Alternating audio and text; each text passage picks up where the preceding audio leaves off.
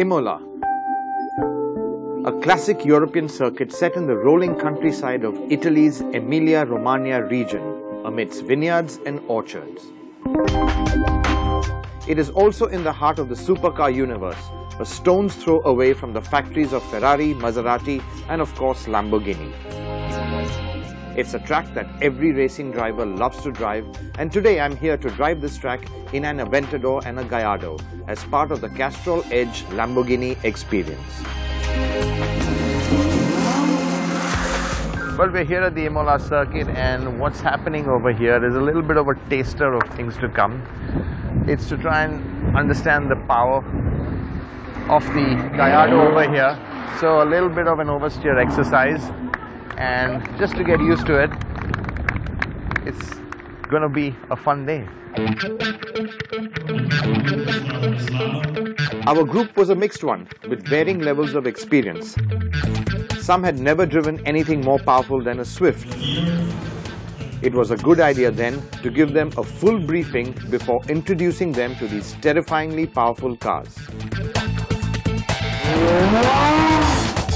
The session at the skid pad gave everyone a chance to get the hang of driving sideways, which wasn't always easy. After some good power sliding, it was time to move on to the next stage. Well, I think the whole thing about this Castrol Edge Lamborghini experience is that they're building it up slowly. We were on the oversteer pad just to get a little taste of the power. Now we are shifting to the slalom. Again, not very quick, but again, it just gives you a feel of what the car is, but really waiting for the big one which is out there on the track.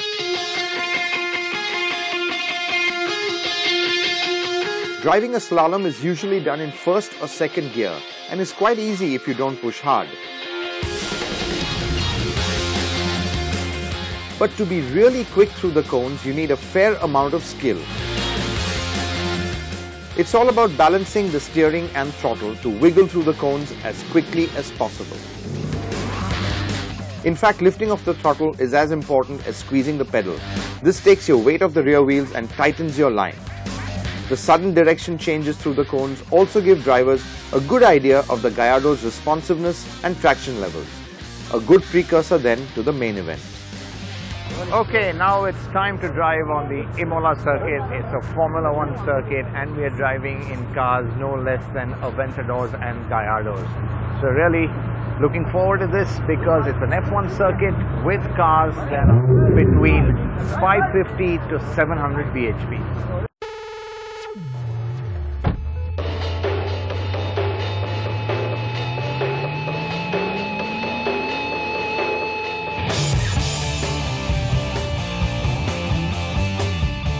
Warmed up and in the groove, it was time to strap into the Aventador and head out behind the instructor to lap Imola at a great pace.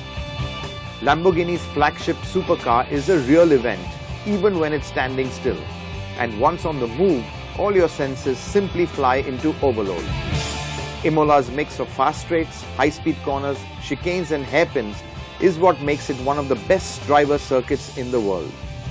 The great mix of challenging corners and undulating terrain is hard enough to master when driving something a bit tamer, but behind the wheel of a 700 bhp Lambo, the thrills are elevated to another plane.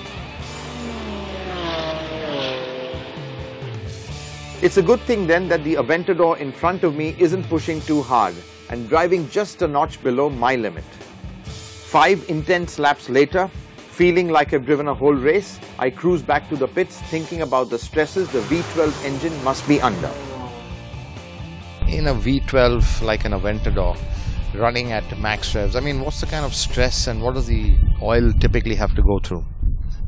It's very stressful, definitely. It goes through a lot.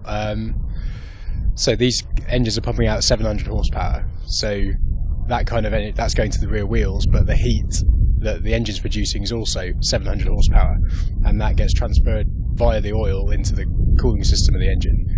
So it's a massive amount of energy for the oil to control, and at those powers the pressures in the engine are massive. And how would, let's say, the kind of stress on the oil in this engine differ, let's say, from a normal road car? And what are the sort of lessons you learn, let's say, from high performance engines and racing in general? So racing engines have a very different appetite to a normal road car. Racing engines, these high performance engines, run much hotter, harder than a normal road car, although as manufacturers drive down the cost of motoring and try to make fuel economy more important, or it is more important, we all know that there's a finite, everyone wants better fuel economy in their cars, so the manufacturers are taking lessons from these high performance engines and making it work in their own cars.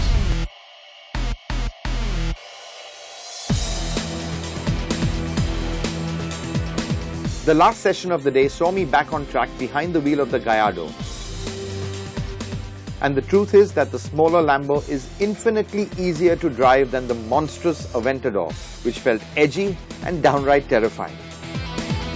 It's not that the Gallardo is slow. The LP574 Superleggera has, as its name suggests, almost 570 bhp on tap, but it feels more stable than the Aventador under braking, and it even puts the power down more cleanly without too much shimmying around. Now more familiar with the circuit and in a car that's easier to drive fast, my confidence levels and speeds kept rising. In fact, if someone had been timing me, it would be very likely indeed that I was lapping quicker in the Gallardo than the Aventador.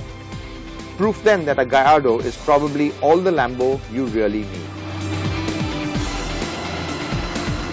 It's been a long day here at Imola. We've been doing a lot of driving, but we've just not been able to get enough of it. Now, this isn't just an ordinary Formula One circuit. This is a circuit that's really steeped in history. It's really challenging, and driving these cars, the Aventadors and Gallardos, is what made the day truly special.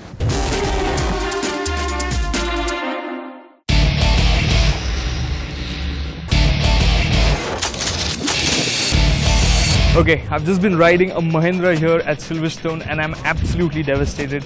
The bike is about 60 bhp. First time I've ridden a motorcycle that's lighter than me. Well, clearly I'm not talking about this motorcycle. What I am talking about is the one here, Mahindra's 2013 spec Moto 3 racing machine. It's called the MGP30 and it's carefully crafted from carbon fiber, aluminium, magnesium and titanium. It is a fierce, top-flight racing machine.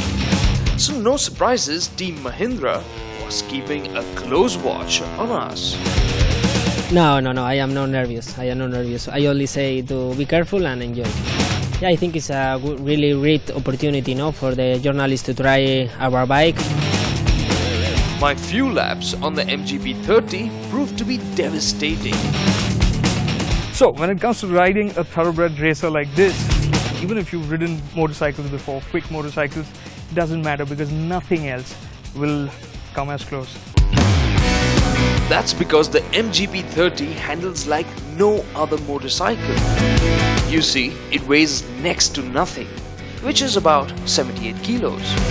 So, entering a corner on the MGP30, you end up feeling like it's going to fall over. Just watch what happens here. Because it's turned in so fast, I had to correct my line again and again. And it's got so much grip and it turns in so quickly, it's so precise that you just, it unnerves you. You haven't experienced anything like this before. The MGP30's performance is just as shocking. How does 0 to 100 in just over 3 seconds sound? Top speed is over 240 kilometers an hour. The single cylinder motor was incredibly torquey too. At the same time, hitting the 14,000 RPM rev limiter was almost too easy. What made it all the more impressive was that it felt as smooth as a production machine and not some prototype racer. It was really an incredible experience to come here and experience what a Moto 3 bike is like, and I feel all the more proud of it because it's a Mahindra at the end of the day, a bike that has a lot of effort coming in from India into getting it onto the racetracks where the best from the world are competing, and really I wish them the very best. It was a fantastic experience to come here. As it so happens, the MGP30 and Mahindra Racing's Miguel Oliveira grabbed a fine third place finish at the recent Malaysian GP. and I'm certain that there will be more celebrations in the time to come.